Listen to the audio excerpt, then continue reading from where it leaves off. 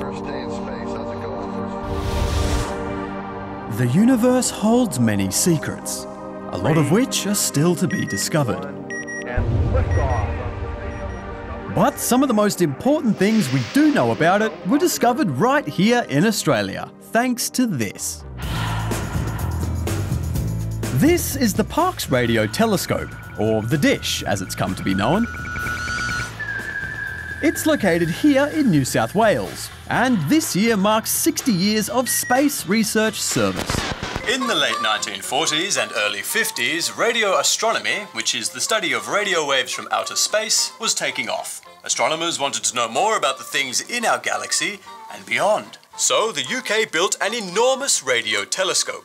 And not wanting to be left behind, physicist Dr. Edward George Bowen from the CSIRO said, hey, we need one of those in Australia too. So began years of design and construction. And by October 31st, 1961, the Dish was ready to go. And when it was built, it was the second largest but most advanced radio telescope in the world. The Parkes telescope is essentially just a glorified radio antenna. But whenever you say telescope, the first thing everybody imagines is something that you look through. But with our telescope, we detect the radio emissions, extremely weak, very feeble radio emissions from the stars. And by studying those radio emissions, scientists are able to learn way more about stars than by just looking at them. It's helped discover lots of things, like pulsars, which are compact stars the size of a city but more dense than our Sun. The Magellan Extreme, which is a huge cloud of gas arching over our Milky Way.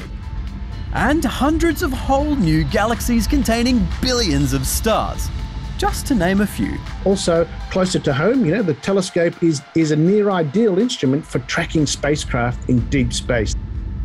And one of the telescope's most famous moments was doing just that. When the Apollo 11 mission touched down on the surface of the Moon in 1969, The Eagle has landed. Roger, the Parkes telescope was responsible for receiving the signal from the lunar module and sharing it with 600 million people across the globe. It's one small step for man, one giant leap for mankind. How is the quality of the TV? Oh, it's beautiful, Mike. It really The reason is. the Parkes telescope was given this huge responsibility was not only because of its size or its sensitivity, but because of its location. It was built in the middle of a paddock, far away from any other radio signals that could have interfered with the transmission. It's just as useful today, although sometimes it picks up things that are a little harder to explain. Back in 2015, mysterious signals it picked up got people speculating about alien life. There are occasions when we detect signals that don't appear to be of natural origin. But it turned out to just be someone using a microwave in the staff kitchen. Oh. Aliens or not, the Dish has come a long way from where it all began 60 years ago. And so the combined upgrades over the years have meant that the telescope today is over 10,000 times more sensitive than when it was built. And the upgrades are getting put to good use straight away. NASA say that from next year, it'll use the telescope to help with its Artemis program. That will eventually send humans back to the Moon.